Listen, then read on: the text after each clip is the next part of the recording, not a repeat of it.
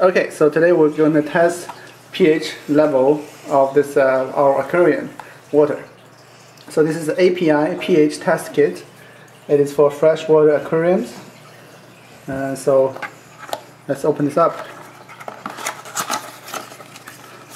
So inside the box we have, this is the important part, it's a test solution. This is supposed to be good for 250 tests. Okay? And there's a tube for the water. And this is the color card to see the pH level once you got water. And the instruction manual. So we're going to let Alex show you how to do this. Alex, so, okay, so basically, get the tube, and we need to fill the water to this line. Okay, just to go into the aquarium and fill the water up to that line.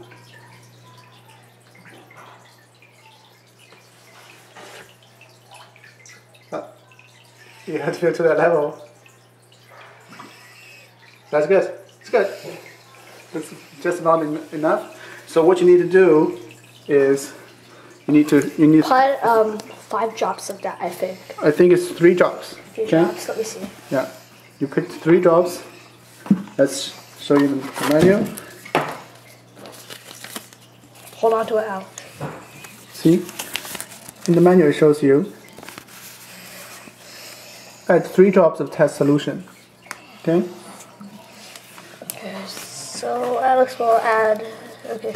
Open this one. No. So press down. So use your thumb to press on the red one, and then open it slowly. It is. Yeah. So you need to use your thumb to press this tab, red tab. Yeah, because it's a child safe. It's child proof. Oh. One. So there's a bubble already here. It's toxic too. No, it is toxic. It probably is. Okay, so let's add 3 drops. 1, 2, 3. Okay. And then we put on the cap and we mix it. Okay. Make sure you replace the cap. Let's take it. Solution. Oh, yeah, yay! Look, it's turning the color. I think our water's pretty alkalinic. I think. So at least for 1 minute, I think. Yeah. 1 minute. Okay. Okay, whatever. Just this one. I think it's good. It should be good. Yeah. So it looks. A few times, as long as it's mixed well, then you just compare the color. It looks like it's a pretty alkalinic water. Okay, let's see again. So it's to be 7.6. Almost 7.6. So our water is pretty alkalinic. Alkalinic, yes. That shows us 7.6. We want the water. If we want the water to be neutral, it has to be about 7, which is kind of a greenish color.